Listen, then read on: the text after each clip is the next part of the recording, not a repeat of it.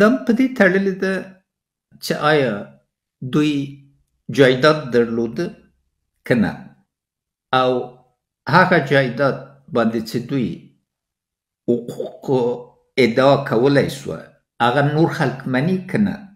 یوه مسله چې ډېره عمده ده دلته له بدې مرغې نه یو ډېر لوی غصب په لومړي 14 کالو د جمهوریت په دورې کې وسوله چې ډېرتر څه نږدې 1,000,000 هکتاره ځمکه غصبه سوه.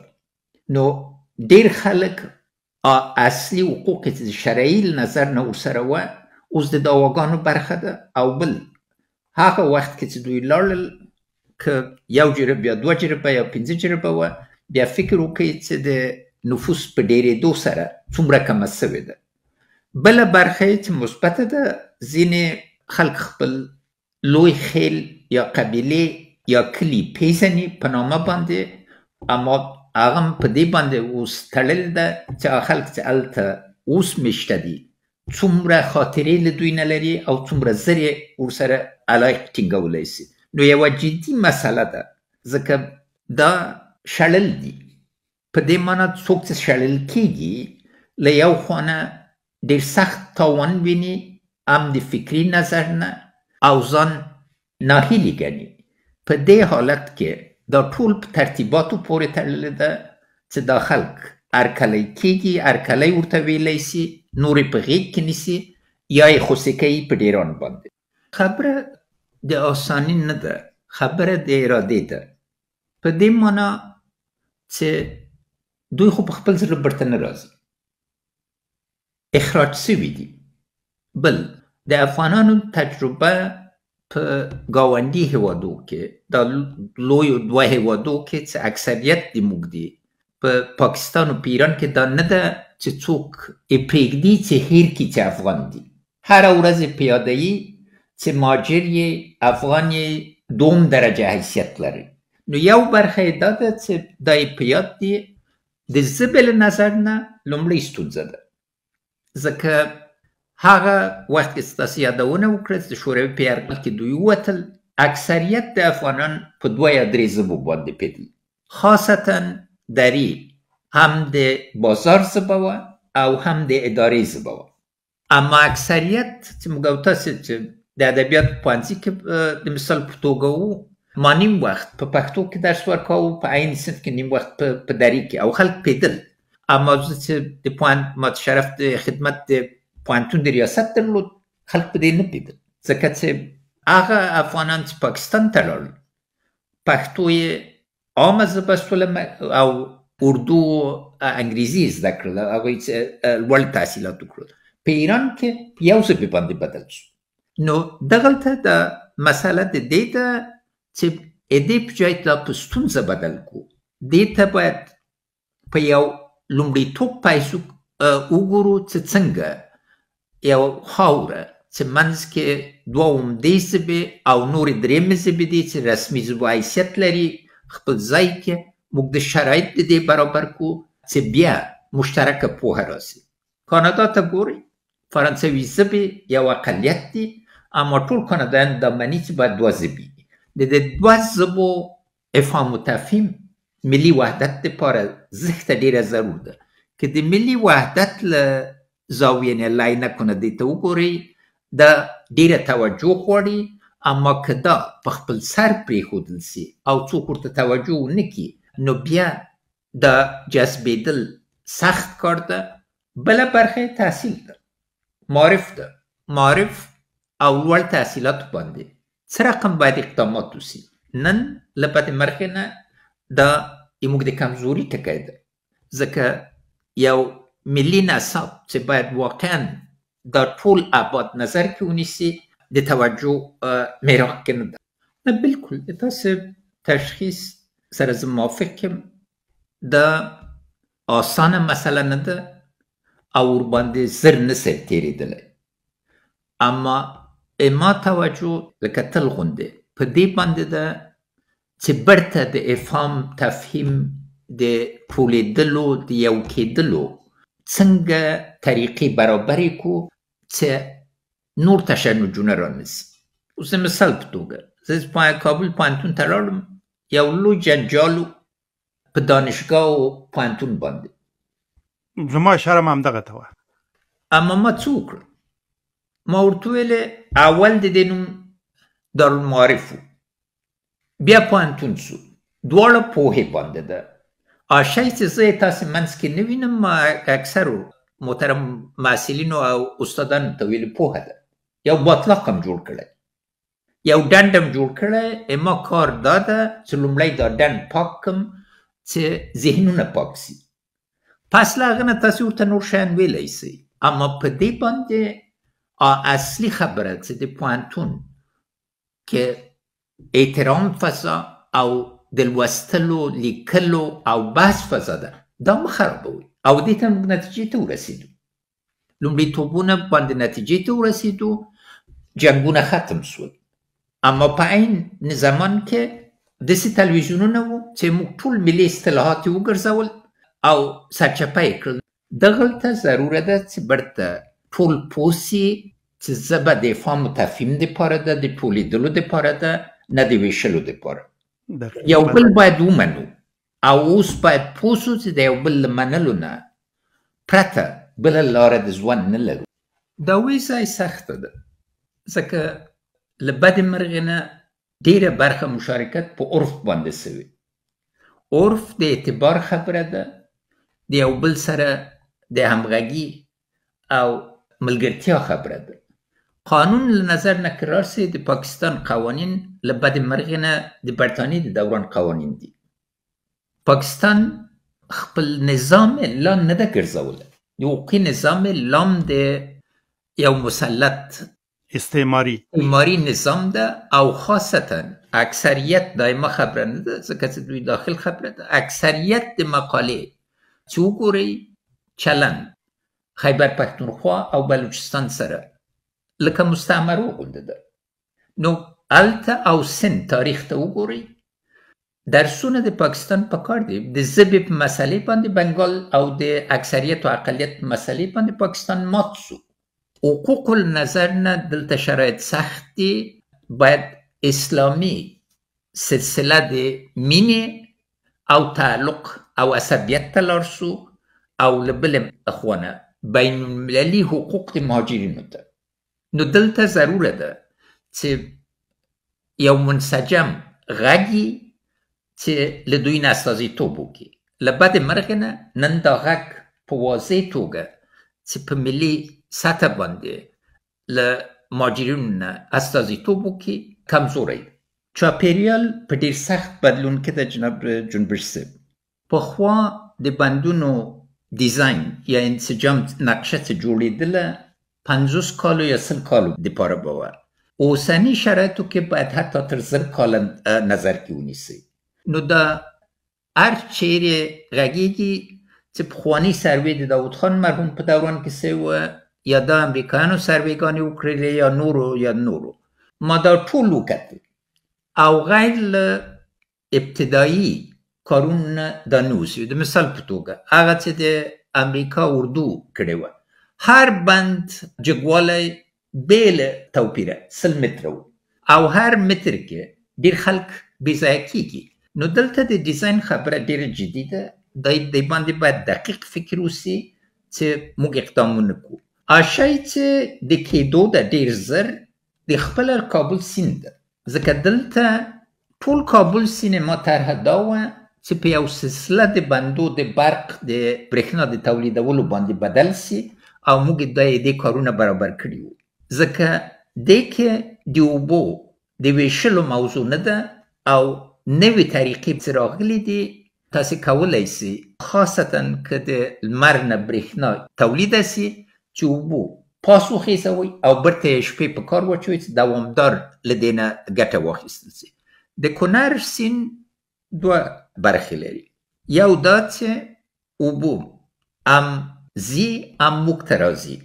له دې نظر نه که بین المللي پیسې غواړئ، هغه د دواړو ملکونو ګډون باید پکې. خبره په دې کې ده که له باندې نه پیسې غواړئ باید موافقه ولرئ.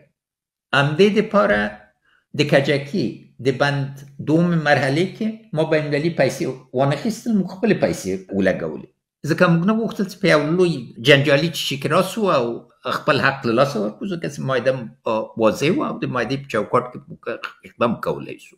دلته څوک بین المللي قانون له نظر نه، دې باندې به شاید په بل پودکاسټ کې تاسو تفصیلات وغواړئ، څوک چې سراب ده لومړیتوب لري او څوک چې کته دي خبره په دې کې ده چې چې جوړ کړي دي آیا د سراب په موافقې جوړ کړي دي یا په خپل سر جوړ کړي دي. د موضوع کې سراب افغانستان ده اما په ګډم ده، ځکه چې یو برخه چې زی کونړ زی اخواته د کرښې بیا برته راځي، نو دا باید نظر کې ونیسئ.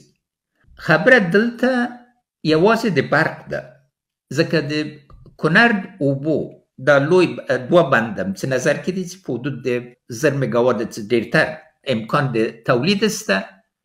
د کار اوبو نه راځي، د کار د اوبو دپاره د کونړ له اوبو نه هغه طریقه چې مرحوم ډاکټر ناکامورا منځته راوړل، له هغه نه بل بې طریقه نشته.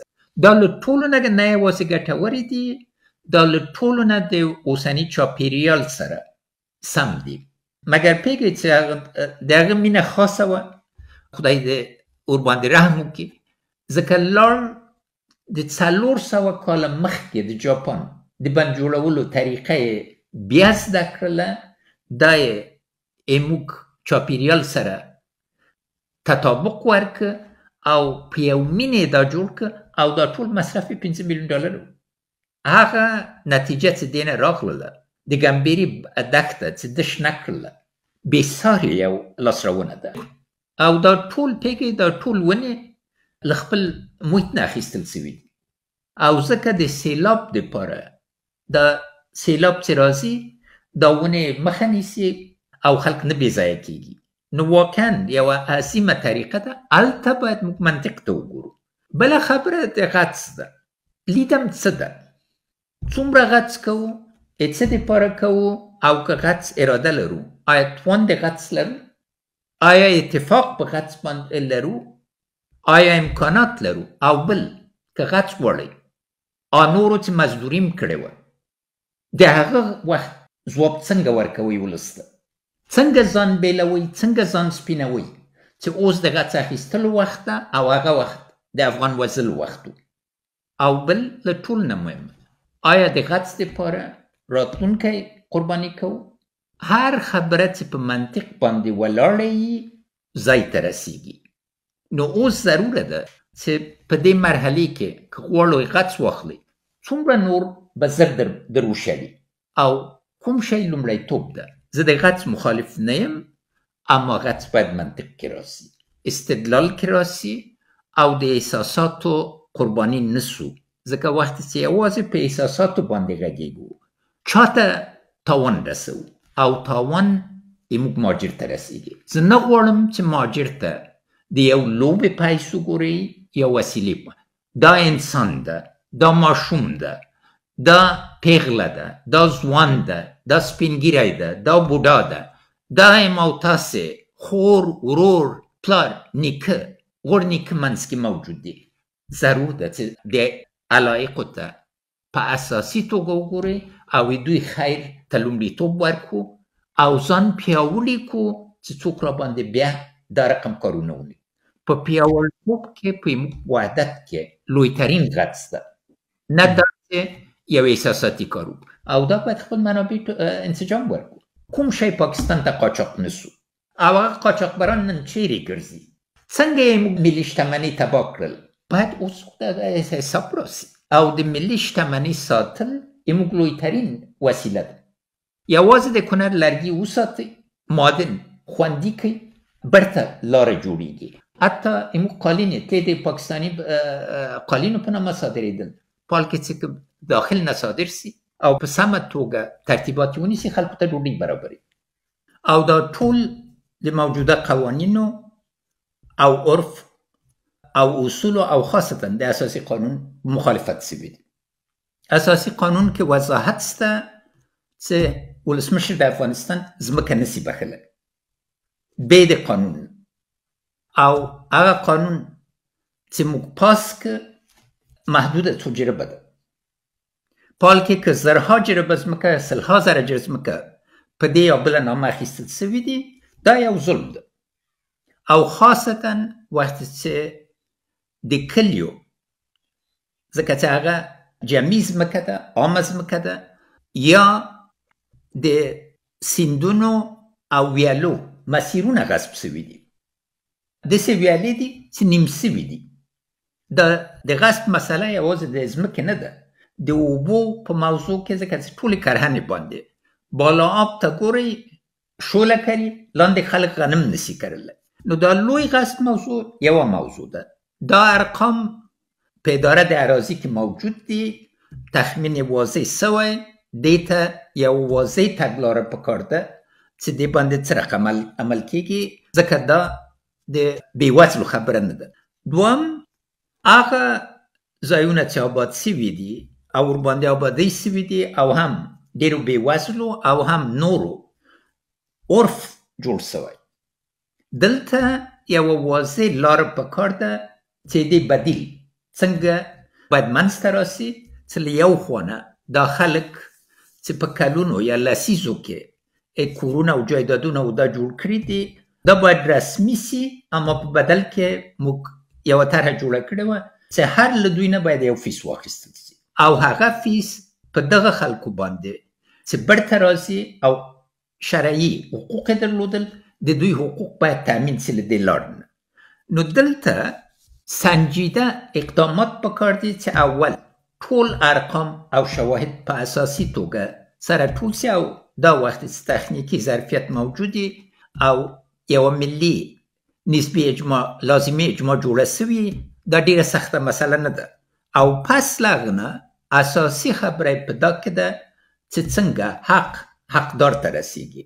او دلته ستونزه شته، ځکه چې همیشه د فساد و رشوت خبرې موجود دي. دا شته، مګر موږ خو باید سروېګانې وکړو. خبره نه ده چې یوازې په شا لاړ سو. یو ټکی باید وټاکو چې له دغه وخت نه دغه شاهدان چې موجود دي او شاهدي ورکوي، دا د دوی شهادت د منلو وړ ده، او پس له دې نه به ټول اسناد شرعي سي. دا بالکل ضروري ده، ځکه چې د ودې امکانات او د ځمکې مسؤلیت او د جایداد مسؤلیت او د ټولو اراضیو مسؤلیت درو. اما دا یو منسجم اداره غواړي، لویه پراخه اداره نه غواړي، او منسجم ترتیب غواړي. او له ټولو نه عمده برخه دا ده، دا د خلکو ګډون غواړي. باید په شفافه توګه یې کلیوالې جرګې د ولسوالۍ په سطحه، د ولایت په سطحه دا ټول جوړېدی سي چې خلک په واضح توګه پوه سي. افغانستان کې عامه قضاوت او عامه عقل ډېر اوچت ده. که پوه سي چې حق حقدار ته رسېږي او معیارونه روښانه دي، خلک زر قانع کېږي، او انشاءالله تعالی دا لاره د کېدو ده. اما په شرط چې موږ پوه سو چې دا مسله باید پرې نه ښودل سي چې په یو لوی ستونزې یا بحران باندې بدل سي او عواقب یې ټولو ته ګران وي. په عمومه توګه ترتیب چې پخوا نیول سوی و، په خیبر پښتونخوا او بلوچستان کې نسبتا دا کار اسانه و، ځکه نور دوی پیژندل او حداقل تاریخي خاطره موجوده وه چې دوی کولی سو چې تثبیت کړي چې څوک دي. مګر څه چې د ملګرو ملتو او نورو مسؤل معلومات نه راځي، اکثریت خلک چې اوس مجبور سوي چې برته وګرځي د پنجاب نه دي. او پنجاب کې د افرادو مخصوصا کرهنې کې دوی کار کوو، نورو کارونه دا کول سخت جسمي کارونه وو. دا چې دلته زه بلوچستان او خیبر پښتونخوا په کمپو کې مخکې له جمهوریت نه ډېر ګرځېدلی وو، مګر پنجاب مهاجرینو سره ما مستقیم بلدیت نه درلود. اما څه چې پیږم هلته خلک چې جسمي کارونه کوي ډېر شاقه کارونه، او دا چې څومره د دوی تثبیت کولی سي روښانه نه ده. مګر خبره په اصلي دا ده چې هلته تشخیص سوی، دوی به ایستل سوي دي، دوی مجبور سوي دي.